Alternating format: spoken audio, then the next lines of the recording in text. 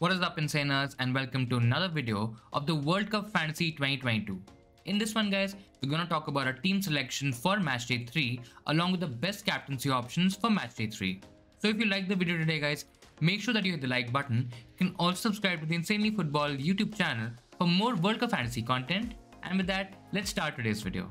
Now coming to our team for Matchday 3, guys, we used the wildcard in Matchday 2 and we were able to make changes before that Matchday 3 window ended. So we have another team, a fresh team for Matchday 3, and this is what we're working with, guys. So we have a triple up on the Netherlands team. So we have Noppert in defense among goalkeepers, we have Dumfries, and we also have Gakpo as a strong triple up in the Dutch team. Now there are question marks about who's gonna start for them. There might be certain rotation, but I feel all three are strong picks. All three are gonna start the game, and the Netherlands team definitely needs a result, guys. So I think these three are pretty much locked in.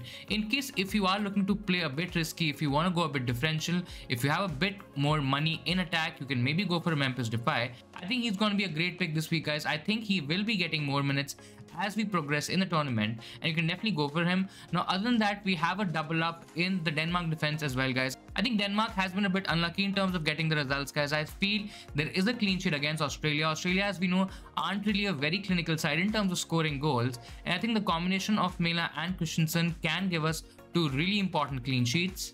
Then coming to our midfield, guys, we have Musiala, Pulisic, Ziyech and Perisic as a strong four in midfield. They got a mid-price range sort of picks, guys. They're not all premium, they're not all budget as well, but I think all of them are quite attacking in nature. They will be scoring, they will be getting points, they can get you assists as well. I think there's attacking potential with all, guys. Musiala has to do well. I mean, Germany has to perform well. They have to win this game. I think against Costa Rica, there is a lot of potential. Musiala can get a big haul, guys. We've seen that he can get you attacking returns. Then we have Pulisic. Pulisic also has to again perform well for USA. USA still need a win to kind of qualify, and I think Pulisic is a standout man in that USA team. The same can be said for Ziyech and Perisic as well, guys. I think both of them also have good fixtures. I think Perisic has a trickier fixture in Belgium, but with whatever's been happening behind the scenes, with whatever's been said in the press, with whatever comments KDB made, then there was the Wotongan issue and all that stuff happening, I think Belgium are there for the taking, guys. I definitely feel that Croatia are going to win this game, and Perisic is going to play an important part if Croatia attack and get us goals. So the midfield is pretty set. We also have Bruno Fernandes on the bench to come on in case if any of these picks do not work out. I think he's a strong option against Korea. Yes, there could be some rotation, and if we get the team news and if he's probably getting benched, etc., we can definitely change him with a transfer. But right now we have Fernandes against Korea, guys. I think it's a strong pick. In terms of our attack, guys, and this is where the captaincy kind of lies, we have Messi as one of the standout options in captaincy. I think against Poland it's going to be a trickier fixture, guys, but he can definitely do well against any team. We've already seen that whenever he and Argentina are playing well, I think all kind of turns out pretty well.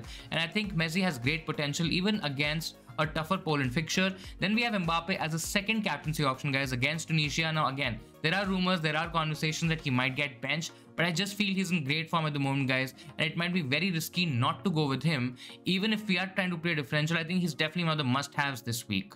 Also because of the fact that he's also a great captaincy option, guys, an alternate captaincy option. If the Messi haul doesn't work out, Mbappe is definitely there. I think he could be a great pick. Then we have Gakpo. As I mentioned earlier, guys, you can go for a Memphis Depay as well, but I think I'm going for Gakpo. He's pretty much underrated. I think he's going to do well. I think against Qatar, they will definitely do a lot of attacking, and there's a lot of potential in the Netherlands attack.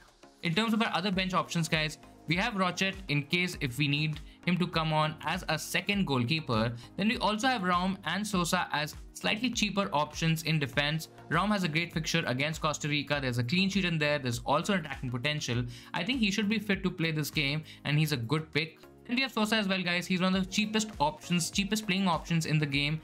It's against Belgium, so maybe there's not a clean sheet, but again, they could easily be a clean sheet, easily could be 6 points. I think because of the fact that we're trying to save in money, he's the best option out there. So this was my team, guys. This was my team for Matchday 3. What do you think about this team? Are you ready with your Matchday 3 team? Do let me know in the comments below. Now let's talk about captaincy, guys. Again, in terms of captaincy, we've gone for a couple of differential options, but the standout options have to be Messi from Argentina, guys. Then there's Mbappe from France as well. Again, I would not suggest you to go towards Giroud. I definitely would suggest you, even if Mbappe plays limited minutes, there is haul potential in Mbappe. France are really an attacking side. They will be scoring goals. I think Mbappe is a good option. Similarly can be said for Messi as well, guys. Again, I don't recommend going for somebody like a Di Maria or a Martinez, but in case if you are trying to do things different, maybe if you want to go for differential options, then those picks kind of arise. Then we also have a Brazilian attacker, guys. Right now it's very difficult to say which one's gonna start, and I'm assuming that Neymar is not in the mix. He maybe will be fit for the knockout games, but not for this one, guys. Then there's an option of Richarlison and Gabriel Jesus. I generally feel there's only one of them who's gonna start, and whosoever starts for this game, guys, I think is a great captaincy option. Yes, it's difficult to nail one at the moment, and I'm slightly inkling towards a Gabriel Jesus pick, guys. He's a differential. He could be great for a 1-week punt, and if you want to take a chance, why not go there? Then there's also an option of going towards an England attacker, guys. England against Wales, I think it's going to be a tough game for England. It's not going to be straightforward. Yes, Wales aren't in the best of forms at the moment, but I generally feel they're going to make it tight and make it tough for England. But again, Kane or Saka could be decent options. I generally feel there's going to be rotation in the attack, but I think Kane is probably the safest option out there, especially when we're talking about captaincy. Then again, if you want to go a bit differential, maybe if you want to target a different team, a different set of attackers, then Dutch team, the Netherlands attack could be the one to target, guys. There's Gakpo, there's Memphis Depay. Again, depending on if you want to go safe, if you want to maybe take a lot of risk, etc., you can choose your pick, guys. But I think both are really good options in terms of captaincy. Now, do let me know what you think about captaincy. Who is your captain, or who are the favored options in terms of captaincy for your team for Matchday 3 in the comments below. So that'll be all from my side for this video, guys. I hope this team selection video was helpful in maybe helping you select your team for Matchday 3. If it was, guys, make sure that you hit the like button. Also subscribe to the Insanely Football YouTube channel for more World Cup fantasy related content, guys. Thank you so much for watching, and I'll see you guys in the next one.